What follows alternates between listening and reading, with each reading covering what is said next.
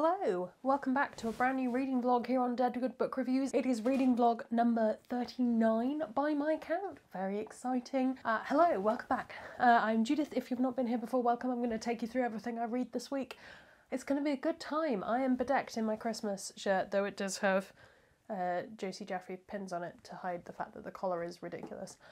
Because it's Christmas fun day at work, so I'm coming to you just before lunch, where I'm doing a Christmas quiz. So I'm a bit strapped for time today, so I'm not going to ramble too much. I had a pretty good reading weekend. When I last left you, I was sewing, and I did finish that project, which is why I was then able to do some reading. But I did finish Revolution by Jennifer Donnelly, and this is a YA book from, I think, 2010. And there's a girl who is going through some quite intense grief and mental health problems. Massive content warning for that, and she ends up going to Paris to stay with her dad for a bit, and she gets caught up in that kind of story of the French Revolution at the same time. This was okay up until the last 100 pages, where it does that thing where it's been perfectly normal of a book up until the point, and then suddenly something supernatural happens, and it wasn't done in such a way where it was a bit ambiguous as to whether the thing actually happened or not, and you can process it in different ways. Like there was a thing that then happened that confirmed that the supernatural thing did happen, and why would you give me that in the last 100 pages? It annoyed me more than I care to admit, to be honest. I'm just not such a huge fan of adding a tiny bit of fantasy into the real world. I need it to be one thing or the other. So that maybe is just me, but up until that point I was enjoying the writing of this book, although some of it is quite difficult in terms of the theme and the content. And then I finished Life as a Unicorn, and this is a biography/memoir of Amrou Al-Kadi, who is a non-binary drag performer in the UK, and I actually really enjoyed this. I thought it was a good memoir. It does some interesting stuff with picking apart their own privilege and also the privilege of the world they were in. So they spent 2 years at Eton, which I can imagine was deeply traumatising, and it's a really beautiful story. I would really recommend reading it and then checking them out. Obviously not what I normally read by any stretch of the imagination, but as a wild card book from the library, not the worst thing they could have chosen. Very interesting. I have 5 books I want to read this week, 2 rereads and 3 review copies. So my Kindle is charging at the moment, which is why it's not on the stack, but it was earlier. My rereads are Wicked Fox by Kat Cho, Nine-Tailed Fox kind of thing. Looking forward to reading that. I think it's urban fantasy. Closed in Common Orbit by Becky Chambers. Gonna do some crying later, probably. My one arc is Sister Song by Lucy Holland. Retelling of one of the child ballads. Kinda keen. And then the way I picked which review copies I was going to read from my NetGalley list is I just went with the 2 that had the closest pub dates, because that's kind of how it has to work. So I'm reading Mask of Mirrors by M.A. Carrick and Fireheart Tiger by Aliette de Bodard. If I can get all of that done, go on the shelf.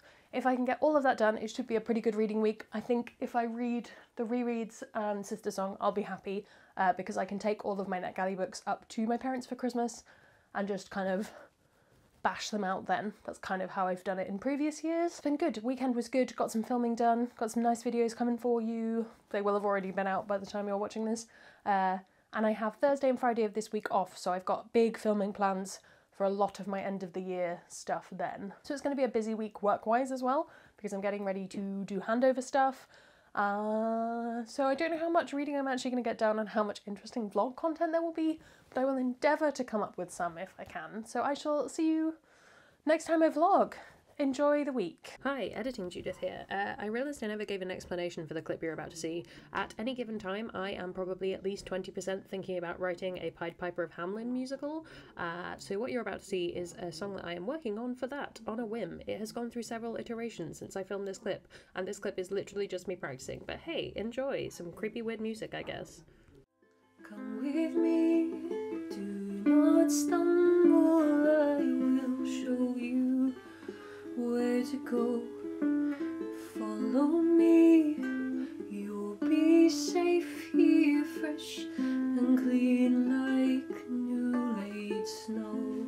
I will give you safety, freedom, I won't leave you alone. I will lead you back to Eden, through the mountains welcome back. Where should you go? Is that a bit better? That's a bit better. Sorry, it's probably making you seasick. Hi, yes, excuse the UK recording, so I don't forget what I'm writing. It is lunchtime on Wednesday. I know, controversial. I normally skip Wednesdays, but this week we've skipped a Tuesday. I'm just very tired and very overwhelmed at the moment, and there wasn't much to report. But now there is. There's a little bit to report. I finished Closed in Common Orbit. Oh, I sent this picture to Justine because I was having too many emotions. Was it the right thing to read while very hormonal? Probably not. But it was okay. I had it was more than okay. It's a really, really good book. If you haven't read any of the Wayfarers, you should read them. But if you've only read the first one and you haven't read the second one yet, go read the second one. It's amazing. It's definitely my favourite. I thought Record of a Spaceborne View might squeeze in, but it's definitely Closed in Common Orbit. Oh, it's wonderful. And then I am about 150, maybe just under, pages through Mask of Mirrors, which, it's long. It's like 600 and something pages in paperback, which is, it's a lot. It's certainly more of a slog than I thought it was going to be, but that doesn't mean it's not good. It's also my favourite thing of names, a lot of names to remember, and a lot of similar, vaguely sounding names, which isn't my favourite, but the actual plot I'm really enjoying at the moment. So we have a young girl impersonating a noble and trying to weasel her way in.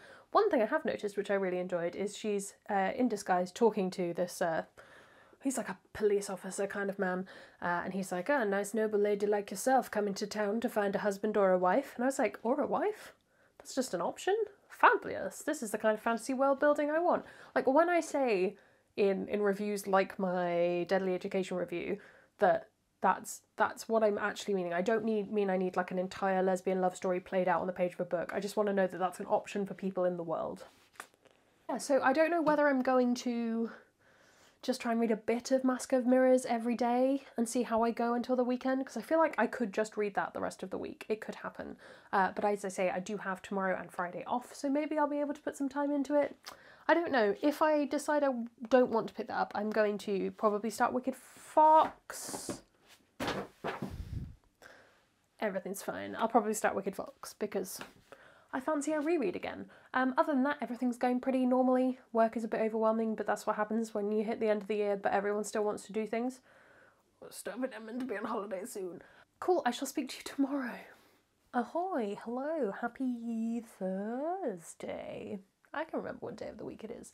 Hello, I'm on holiday for today and tomorrow. I'm on annual leave, lovely. I wanted to get a bunch of filming done, and I have done some, but not as much as I would like to. So obviously that means the whole world is ending, and I'm terrible at everything. I'm just kidding.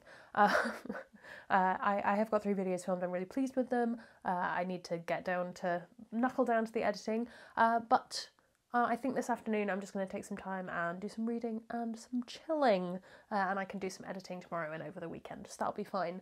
I haven't read any more of The Mask of Mirrors because I haven't got around to it because I was reading Wicked Fox, which I definitely enjoyed the second time around. It's still a pretty solid 4-star read for me. I actually liked the way the romance developed a lot more than I remembered enjoying, and yeah, it's kind of a nice little urban fantasy set in Seoul. I don't think I've read any other YA books set in Korea. I know that Phoenix Extravagant is set in a kind of Korea-esque location. It's inspired by Korea. This was pretty good. I enjoyed it. I'm going to hang on to it for now. I don't know if it'll make it through another brutal book purge, just because I don't know how keen I am to read it again, but maybe I need to scout out the sequel. I have a little bit of book mail, which is a lovely gift from a friend, which is always nice. Justine sent me Susanna Clarke's Piranesi, which I'm so excited to read. I really wanted to read it. It was on my wish list. She's very nice to send it to me as a Christmas present. Yes, I opened it already. Don't judge me. So this I will hopefully get to in January, if not before. It depends how long it takes me to get through Mask of Mirrors, to be honest. I also got approved for some stuff on NetGalley, which is very exciting. I know I got approved for Black Sun by Rebecca Roanhorst, which is coming out in the UK from Rebellion, which is very exciting. I've wanted to read that since it was a Space Sirens book club pick, so I'm looking forward to getting to read that. And A Desolation Called Peace. Oh, very excited. Sequel to Memory Called Empire, one of my most anticipated reads for next year. Looking forward to it. So yeah, my NetGalley is building up, and I know it's fine because I can read them over the Christmas period. I know I don't have too many more books on my December TBR that I've set. I want to finish that before I start throwing in new NetGalley reads, but yeah, I don't know. I'm just feeling the pressure slightly. I got a bit lackadaisical, a bit lax with my TBR reading, so I'm trying to power through. So I'm going to go curl up in a lot of blankets because it's a little bit chilly, and do some reading. Hello the vlog, happy Friday. It's Friday midday, evening. I don't really know what time it is. As you can tell, I've been filming. You don't need to look at that right now. Yeah, I've been off 2 days and I've been filming everything I had written. I had a lot of stuff that was pre-written that I just hadn't got around to filming it. So I filmed like 8 videos, something ludicrous like that. And now I am starting editing the ones that are a little bit more time sensitive than others. So I am just about to make a nice big cup of tea and sort of sit down and do that. But as a result, haven't been doing much reading. I think I am now 50% of the way through The Mask of Mirrors, and that is taking up the majority of my focus. And I'm kind of okay with it. Like, I'm fine with having a slower week and really enjoying the book because I am. And I know this is the kind of thing where if I rush it and I start to skim it, I'm not going to know what's happening because there are too many names. And that's just how I am as a person. So I'm enjoying savouring that, and it is very good at the moment. I think it's probably a touch too long is where I'm at, but it's hard to make that judgment call on an ebook, I find. And part of the reason I think it feels long is that they are long chapters that are then subdivided, but you don't really get that subdivision in an ebook, so it just feels like, oh my goodness, this chapter is immensely long, when's my next break? But the actual story is good, the plot's good, it's reminding me a lot of Lies of Locke Lamora in an interesting way. I think just that idea of a long con, it's not very... well, there are some similarities, I suppose, but that kind of thing, that's what it's reminding me of. So if you've been looking for something else to read, not wanting to read those anymore, this might be an option. I will let you know in another 300 and something pages. I've done so much filming. It's just not particularly interesting to vlog about. I did have a tea delivery. It's some Christmas themed tea. It's very nice. I enjoyed the popcorn flavoured one. It was good. Other than that, I've just been getting on with my day. So I'm going to continue to do that and go back into my editing kind of hag witch vibes. Hi, happy Saturday. Oh, tolerable lighting. How unusual for a vlog. I'm just about to go for a run, hence the pink, and I just thought I'd come on and finish off this vlog before I go. I've just finished, literally 3 seconds ago, just finished The Mask of Mirrors by M.A. Carrick, and I really loved it. Did it take me all week, where it would normally take me like a day and a half to read a book? Yeah, kind of, but really, really good, really enjoyed it. Probably still think it is a scratch too long, and I think that's because it could be 2 books. And I can even think where you would split it, but I can understand why they haven't, because there's quite a lot of important stuff to get in. But yeah, 600 plus pages. But anyway, yeah, very, very, very good. Intrigue, got a lot more fantasy in the latter half, which is not unusual. Really good villain, really good plot twists and things that you might not be expecting. That I don't want to go into in too much detail. I thought I'd guessed it. I thought I'd guessed the identity of a certain person, and I hadn't, which I actually very much enjoy not guessing a trope, because normally I can guess them. And whether that means that it wasn't foreshadowed enough or I just was very biased, because thinking about it in a bit more detail, I was quite biased in my opinions. But yes, I really think people are going to enjoy this one. It's not quite as... if we're talking fantasy mystery, it's not quite as compelling as something like City of Lies. I think it's too complicated in comparison. City of Lies comes down to some very key facts. There are a lot more players involved in this. But if you like fantasy mystery stuff, then I think it would be well worth your time. And also kind of con men sort of stuff. Yes, very much enjoyable. And now I have to wait for the next one. But what was fun to discover in the acknowledgements is that I think that this book came out of a tabletop adventure, probably D&D, but who knows.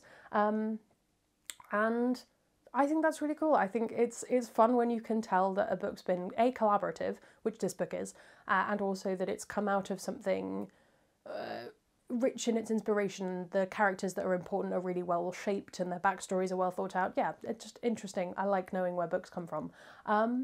So yeah, that's been the majority of my week. I'm probably going to have to title this something like Mask of Mirrors reading vlog, because that's essentially what it's been. But I actually enjoyed focusing in on a book for a whole week. That was good. So I still have to read Sister Song and I still have to read Fireheart Tiger. I'm probably going to start Fireheart Tiger because Sister Song's not out till April. So that might be my read for the rest of the weekend. You'll have to find out in next week's vlog. I do have one other thing to show you. My new earrings arrived. They're from an artist called, I don't know if you're going to be able to read that, Kintsu Gilt. And they do like ethical, how is it they describe their business? Hand gilt sustainable oddities. There you go. And they are, because I'm becoming my true nightmare self, they're crow mandible earrings. You're not going to be able to see them. Da, da, da, da. Not for everyone, but absolutely for me. But I don't think they would quite go with this running attire, so I chose not to put them on today. But I do love them very greatly, and my adventures in shopping small the latter half of this year has been very good fun. Maybe I will do something about that in another vlog of just like all the little indie stuff I've bought this year, because some of it's been very good fun. Thank you so much for watching this vlog. I appreciate, normally I talk about a lot more books in a week than just 3, but hopefully this has been an insight into how I cope with reading a longer book, maybe. I don't know. Comment below with what you've been up to this week, what you've been reading. Have you got plans to read The Mask of Mirrors? Because I think you should. While you're done there commenting, you can follow me on all of my social media. That's linked below. You can subscribe because it makes me feel loved and appreciated and it motivates me to do things. That's all from me, and I will see you in the next one. There's gonna be some bloopers now. It is bleeding wrong.